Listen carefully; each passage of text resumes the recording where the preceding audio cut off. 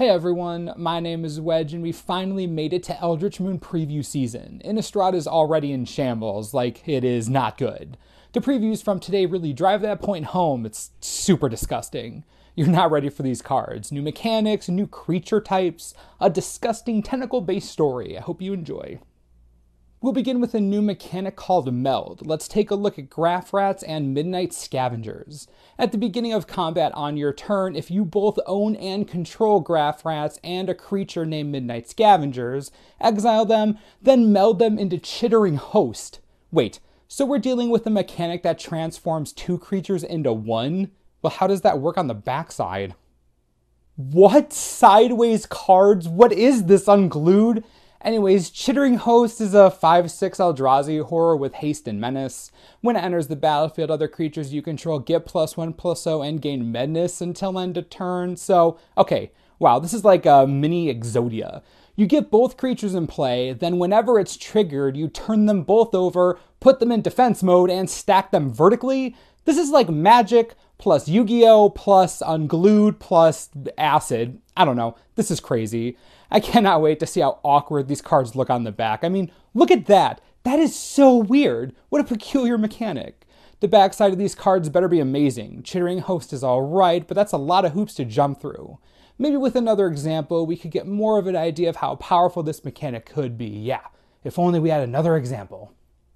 Small note, melded cards go to the graveyard as their own cards. So Chittering Host turns back into the Rats and Scavengers. If it's unsummoned back to your hand, same deal, both go back. Also, the melded card has a converted mana cost equal to the total converted mana cost of the two cards that make it up, just so you know. Bruna the Fading Light is 5 of anything and 2 white for a 5/7 legendary creature angel horror with flying and vigilance. When you cast Bruna, you may return target angel or human creature card from your graveyard to the battlefield. Alright, Bruna's pretty gigantic. Nice combat mechanics, high casting costs for sure, but something interesting. It says melds with Gisela the Broken Blade. What could that mean? Gisela the Broken Blade is 2 of anything and 2 white for a 4/3 legendary creature angel horror with flying, first strike, and lifelink. At the beginning of your end step, if you both own and control Gisela and a creature named Bruna the Fading Light, exile them, then meld them into Brisela, Voice of Nightmares. Okay, wait, Brisela? They really combined the names like a Hollywood couple? Awesome, just wait a second. If that's the case, oh no, they're melded together? Let's take a look. Brisela, Voice of Nightmares is a 9/10 legendary creature Eldrazi angel with flying, first strike, vigilance, and lifelink. Your opponents can't cast spells with converted mana cost 3 or less. 1. This is completely disgusting and tragic. 2. Those are a lot of abilities. 3. They're all amazing. 4. Being able to get this thing onto the battlefield is going to be one of the more difficult tasks in a game of Magic. Wow. I do want to take a moment to talk about Gisela independently. She's amazing. 4 mana for a 4/3 with flying, first strike, and lifelink is backbreaking. That's incredibly strong, like really powerful. Also, both of these angels are still mono white. I love that. Mono white horrors aren't as common as they should be, but I digress.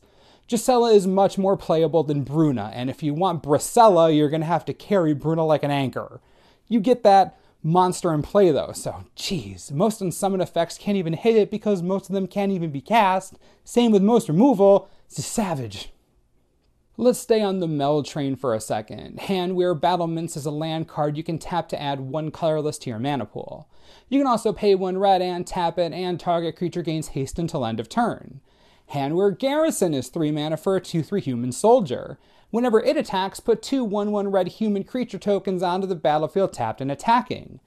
On the battlement, you can pay 3 of anything and 2 red and tap it. If you both own and control the battlement and a creature named Handwear Garrison, exile them, then meld them into Handwear the Writhing Township. Hamwear the Writhing Township is a 7/4 legendary creature Eldrazi ooze with trample and haste. Whenever it attacks, put 2 3/2 colorless Eldrazi horror tokens onto the battlefield tapped and attacking. Honestly, Township seems fine and all, but I really want to talk about the individual cards themselves. I find both of them more than adequate. The Battleman is sweet in an aggressive deck, being able to give something haste that easily is nice. The Garrison, on the other hand, creating 2 humans reminds me of Hero of Bladehold. Not nearly as good, of course, but still very cool. I'm really impressed with both halves of this card. Long Road Home is 2 mana for an instant, exile target creature. At the beginning of the next end step, return that card to the battlefield under its owner's control with a +1/+1 counter on it. Fun fact, if you use this card on a melded creature, both halves of the creature come back separately and with +1/+1 counters on them. Pretty cool little interaction there, since exiling undoes the meld.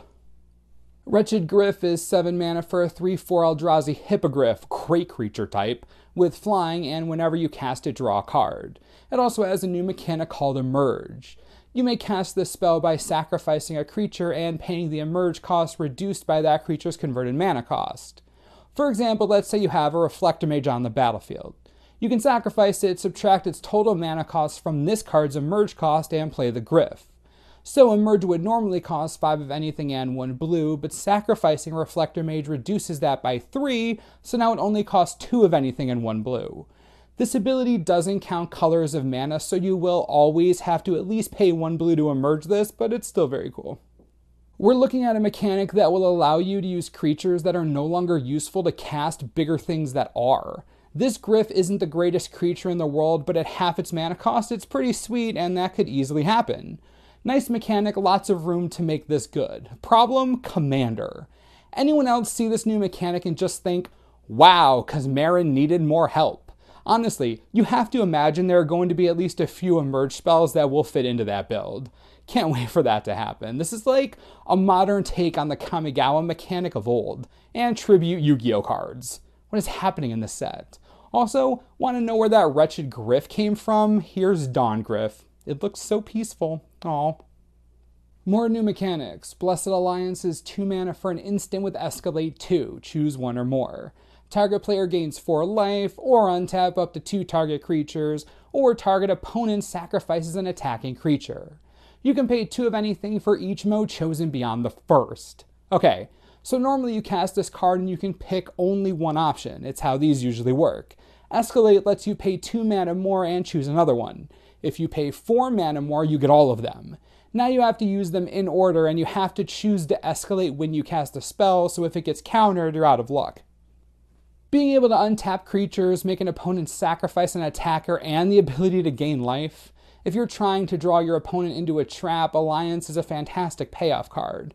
We get it, Wizards, you really like white right now. Seriously, this card's bonkers good. 4 mana removal and set up surprise blocks, 6 mana to do all that and gain 4 life? I don't know. Card seems pretty good to me. Let's look at another less impactful Escalate spell. Borrowed Malevolence is 1 black mana for an instant with Escalate 2. Choose 1 or both. Target creature gets +1/+1 until end of turn, and target creature gets -1/-1 until end of turn. Less intense, but still decent for combat and draft. 3 mana to pump something and potentially kill something else, make a nice power/toughness swing in combat. It's a decent common. This is a much simpler way to show that Escalate does have value. It's neat. Cryptolith Fragment is 3 mana for an artifact. It enters the battlefield tapped. You can tap it to add 1 mana of any color to your mana pool. Each player loses 1 life. At the beginning of your upkeep, if each player has 10 or less life, transform it into Aurora of Emrakul, a 1/4 Eldrazi reflection with flying and death touch.